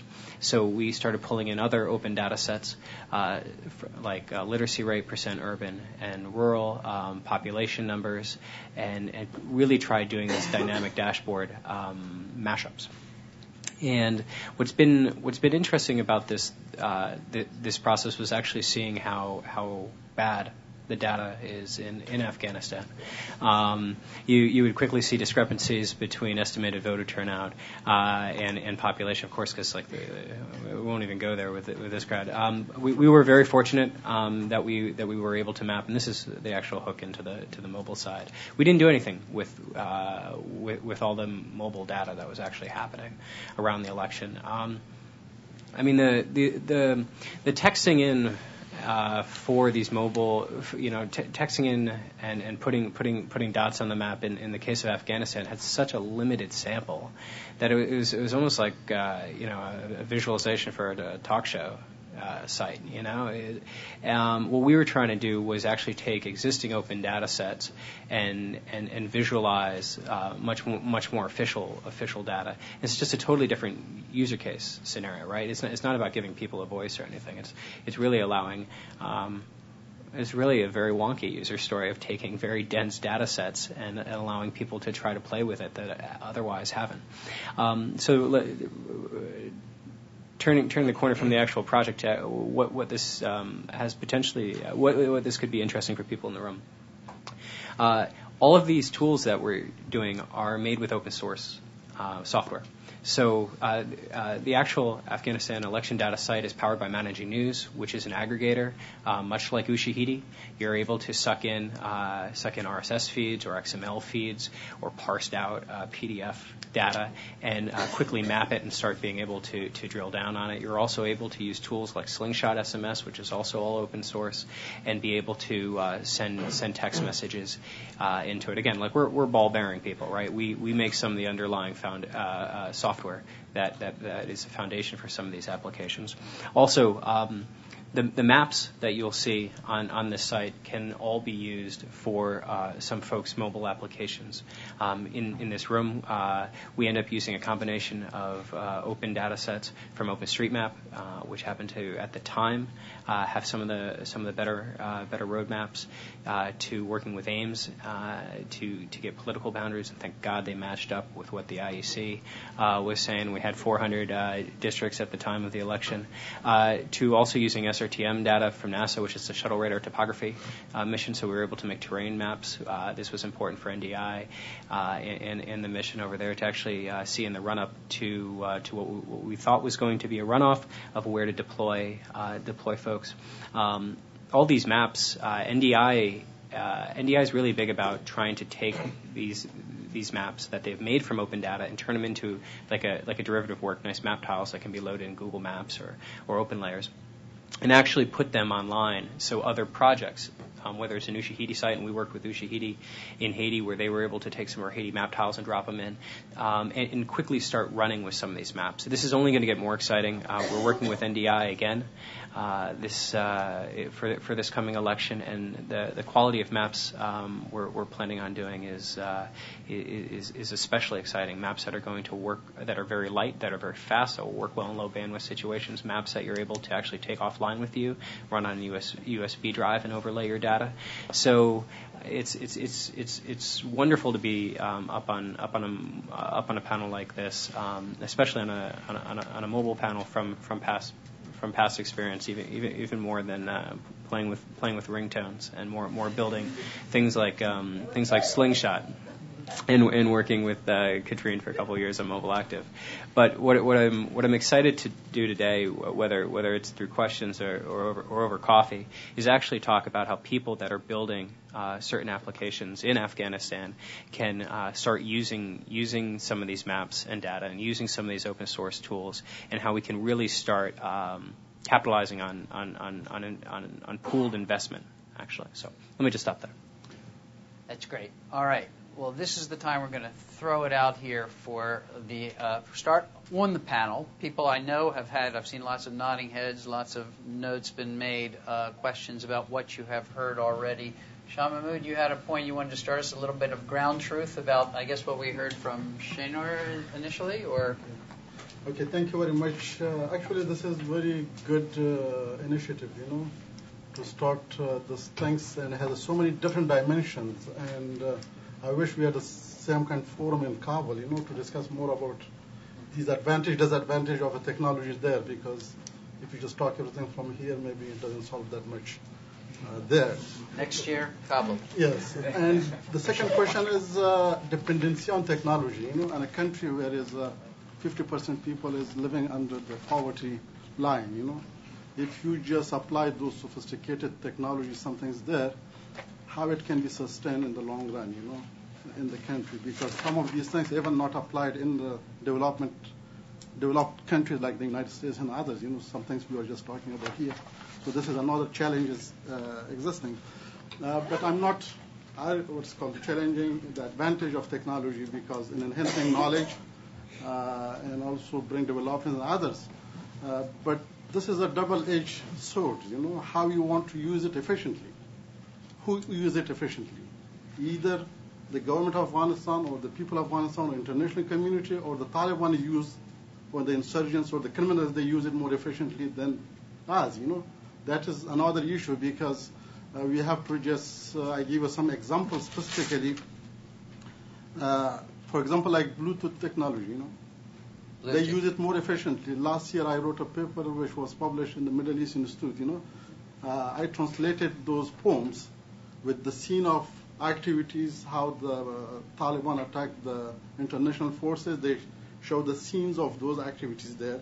And then they transfer to each other very easily, because this was the same kind of a thing like in 80s, the Mujahideen were using the local poetry, songs and others to instigate people against the Soviet there. Sometimes is this kind of the whole media things, it created as a like public depression in Afghanistan, because I just call it. The reason is that, or international depression in many ways, because we share a lot of information, but we have no solution for that, Or sometimes even, for example, now if something has happened in my village in Kunar, I'm from there, so my mother just in Washington, she knows more before than me because somebody called to her there, It creates another anxiety, if some incidents happen, some other things happen, or the TVs we are just seeing here. So these are all challenges was existing. For corruption, for example, I was when I was in the ministry, that because we just went from landline to the wireless and to all sophisticated things there. This what is called the CDMA, not the phone, which wireless phone. What is it called? GSM, yeah. So which is have a range of Kabul. And so every time when I was giving a call to that person, where are you? He said, I'm in the office, But he was moving that phone with him in the car to his house, and use it there, and would say, okay, I'm in the office, but he was not there, We have to give you GPRS, then you'll know where he is. But the question is, how use those things. I'm just saying is how efficiently they use it, for their own purpose. Or some of the people just take the government phones to their own house and how to use it, for their own advantage in the offices. So there are so many other challenges also existing to this. I think Shamud is teeing up a really, really key question here, and I'll go to you in a minute, Siddhartha, which is, so we've heard about what you're doing in mobile banking. We've heard about what Nick's got the phone-in programs to local officials, and we've heard about, the Crime Stoppers program. And all of these things, we've heard about the election monitoring. It was a very mixed picture, is what I'm hearing from Eric, very mixed success. But we know all of these things are taking place, are doable. The technology exists. And yet fundamentally, correct me if I'm wrong, panelists, but the perception is that when it comes to improved governance and corruption in country, the perception is that with all of these great initiatives going on, we haven't really made much progress. And is that because of, do we have any solutions, ideas? Is it scale? Should we be investing in just distributing wholesale phones to everyone? They're not that expensive compared to the billions that we're spending in many. We did that in other war zones I've worked in. We distributed wind-up radios in different situations so people could have information. Should we be just wholesale distributing phones? Or is it something else? Is it time? We should be patient. We're going to get there. We have to figure it out as we go along.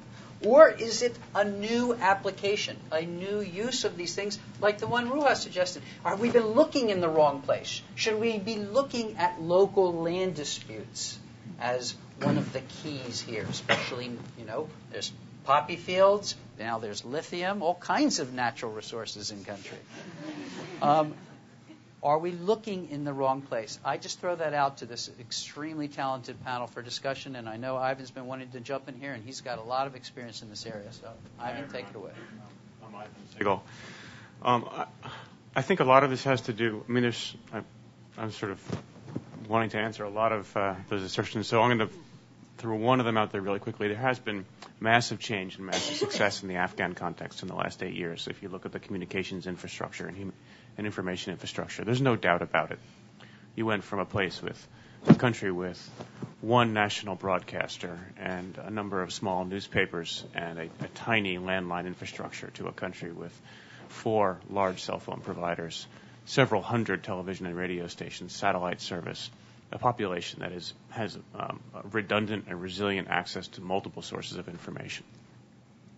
So the answer, in short, to that question is actually yes. An awful lot has happened. But I think we have to be really careful, going back to Sheldon's first illustrated point with Edison, of not confusing the tool for the end.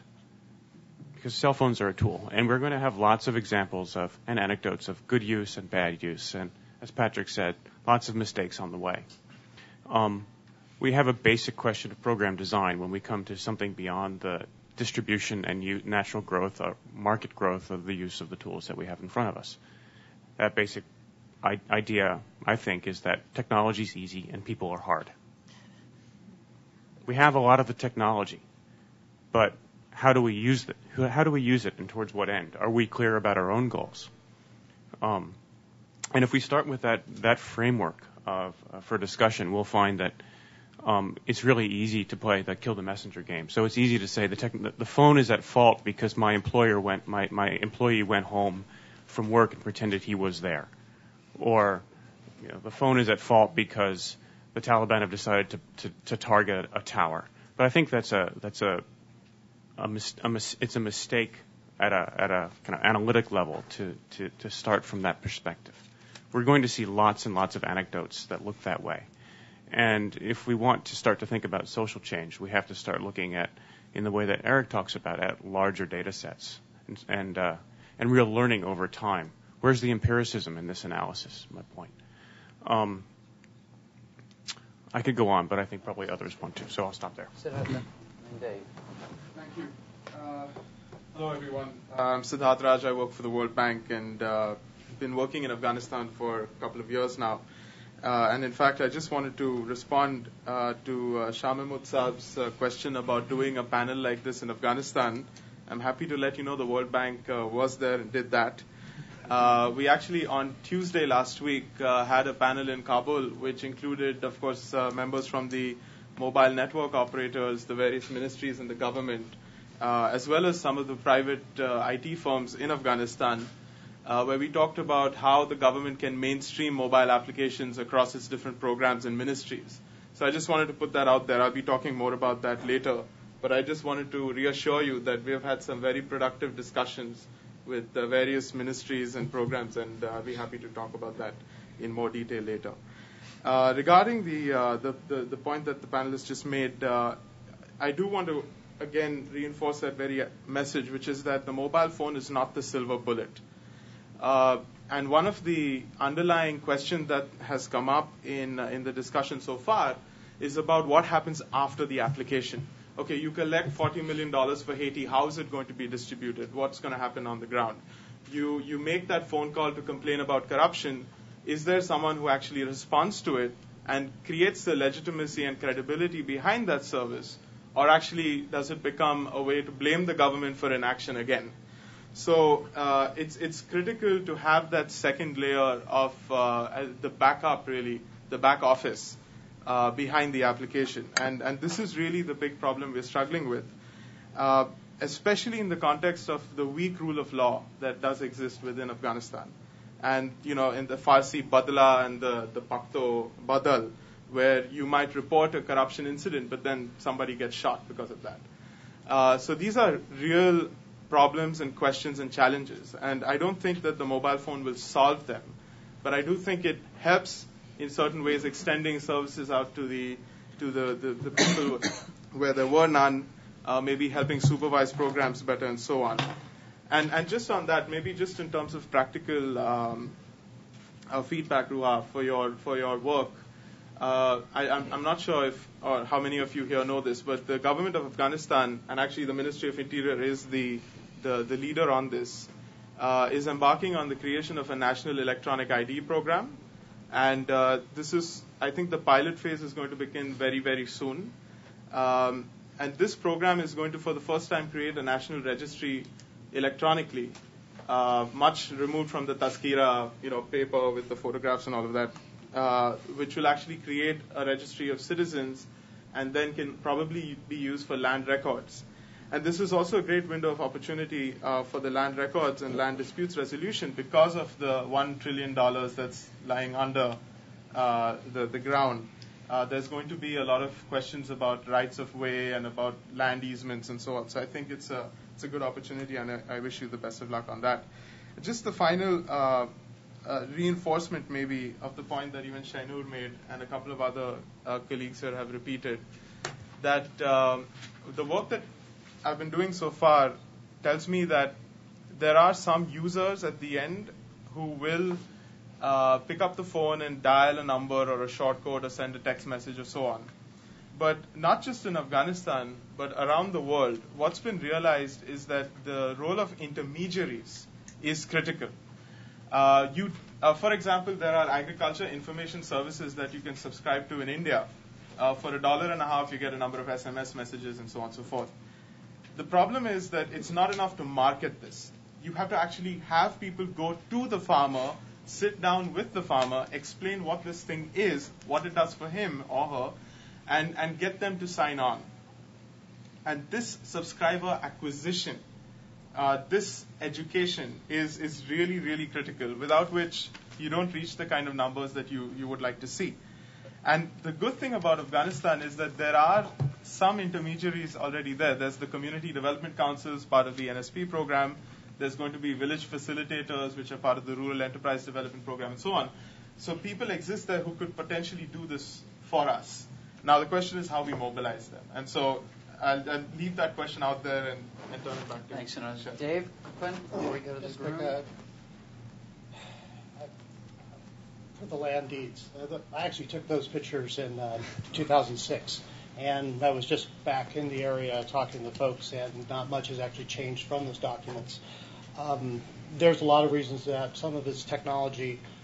I'd say one cautionary note is pick your problems and pick it from ground truth and actually go there and understand what the problems actually are before designing too much intricacy of the system that you're proposing to solve it, which, frankly, from working in Afghanistan many years, I see this tends to be what happens over here.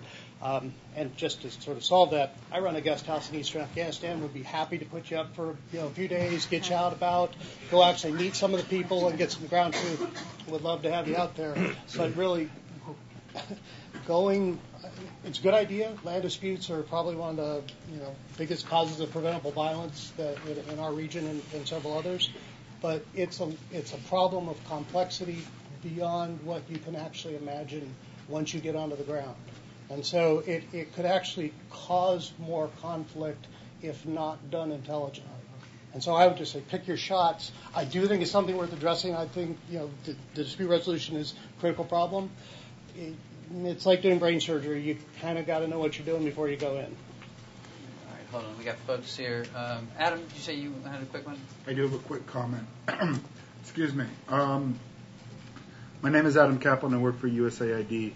I was involved in media development in Afghanistan 2003, 2004, 2005. Have recently gone back as part of my office, the Office of Transition Initiatives program in southern and eastern Afghanistan, now off and on for the last 6 months. I'd like to make a comment about the very notion of the mobile phone as something of a revolutionary device in a social context in Afghanistan. Afghanistan is a communal society. People exist within the structures that that are laid down by patriarchs and matriarchs, and you know your rank within that structure. What we've seen is in a specific community, namely Host, in southeastern Afghanistan, that has a very large population living in the Gulf, is that the ways in which that community has remittances from the Gulf returned to it has radically changed the way that money is distributed in the society. Used to be that remittance came in by a letter, and more often than not, the recipient of that letter couldn't read it. So the letter was read communally. And everybody knew exactly how much that individual was receiving from the Gulf and was expected to divvy up portions of that remittance to all of the various patronage relationships that he or she held. Now remittances come in individually to a person on their mobile phone. It's quiet, it's secret, and they decide how that money is spent on their own. They have an individuality that they never had before. That changes the way the society views itself. It changes traditional structures. It is revolutionary both for good and quite possibly to its own detriment. So I think we need to be cognizant of the impact that an individually owned device can have on a society that has traditionally not been focused on individual identity. So on the one hand, we're hearing it's not the silver bullet. On the other hand, we're hearing it's capable of transforming an entire way a society thinks operates. I want to make sure that we get at least one from the audience, and I want to make sure our online people get a quick question. But we are supposed to have taken a break at 10:45, and we are in danger of violating Geneva Convention if I don't let folks have a bio break. So I'll take one from the floor here, right here. Yes.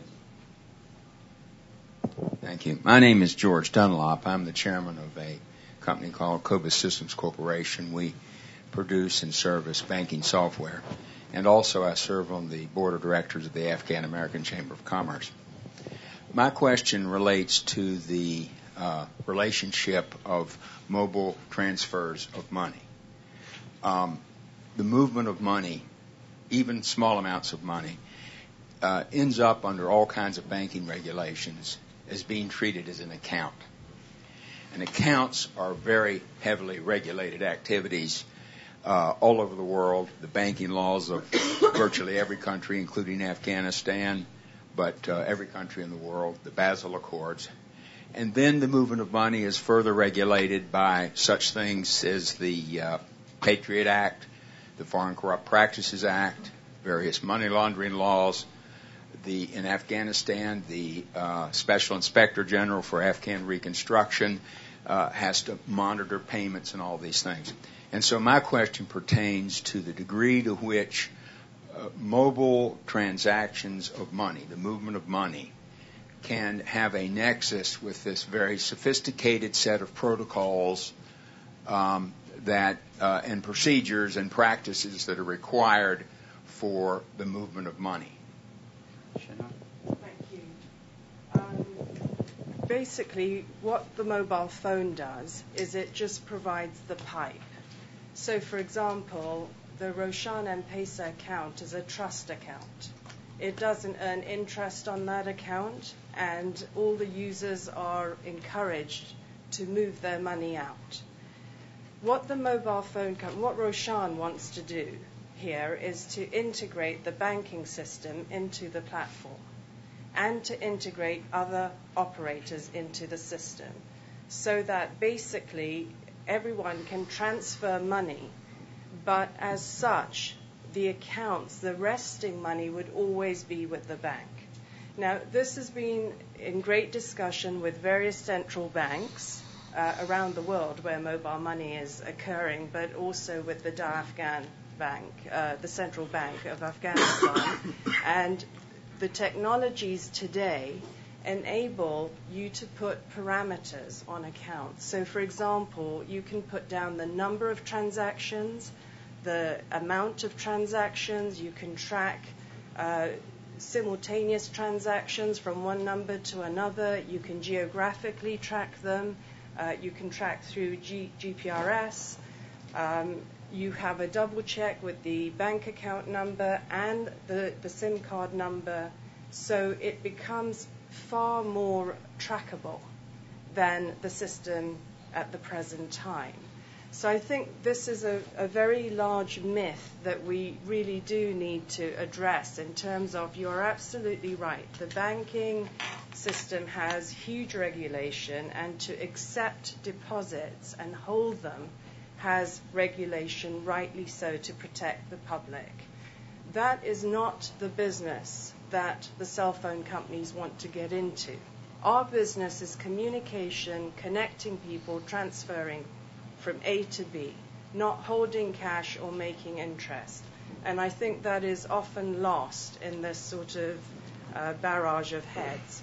And so I think a discussion like this is great because it clears up those myths. Thanks, Could I make a quick Very comment? quickly, Yeah. No, that's an excellent question, and Roshan's viewpoint is well known on this. Is it different from the World Bank viewpoint? Roshan's viewpoint is well known on this. No, certainly this is, especially with the anti-money laundering and the consumer protection considerations, it's important to put the right regulatory frameworks in place. My understanding is that the Afghanistan Bank is working on this, and we are hoping to see some improvements in the regulatory framework to the extent of clarifying it and putting in place something that encourages innovation while protecting consumers, in order that we can start doing these kinds of money transfers for government subsidy payments, salary payments, and so on. So there is a lot of work going on here. And again, I'll be happy to talk with you offline about that, but it's encouraging at this point that we'll see something happen soon. All right, let's go to Anand Varghese. The last word from Anand, what are you hearing online or seeing online from those who are watching, and do they have any questions, a particularly good question for the panel? Yeah, absolutely. There's a lot of interesting discussion. I think a lot of people online are worried, quite rightly so, about the security and traceability of people who are calling into systems like Crime Stoppers, and they're wondering if maybe the answer is just disposable phones or some other open source version of encryption for text messages. Is there a quick answer to that? Or? It's a fundamental problem, right? Well, I don't think there is, actually, in that people don't seem to hesitate to ring too much. The Crime Stoppers thing is not a snitch line. This isn't there's some Taliban men meeting in the fields behind my farm, bringing the Apaches and flying them. It's much more a communal policing line. Forgive me for not being familiar. Other than 911, do you have a less urgent? 311. Fine. It's more like that. So and some of the calls aren't to people could report crimes, but it's much more. There's the fundamental thing is that people don't have a way of communicating with government. There's just no access to it. It's not like you meet your ward councillor, or you can go to the office. Particularly in a place like Helmand, which is very big. There's not many officials, and travelling is dangerous. So it's a very simple access thing. And it's interesting. A lot of the calls you get are really not policing matters at all. A lot of them are just a way of contacting government in some way. Well, that's a very nice segue, actually, to our next panel on countering extremism, because that's one of the reasons why we've seen lots of phone-in programs have been established to radio, cell phone to phone-in to radio, where district officials are there answering questions. And, of course, the blowback from that is you can ask all the questions you want, but if nothing gets done, do you not do more harm than good? And on the next panel, we've got Adam, who for USAID, who has been responsible working on some of those phone-in programs at the call-in level. So let's take a quick break. Come on back here literally in 5 minutes and get started again.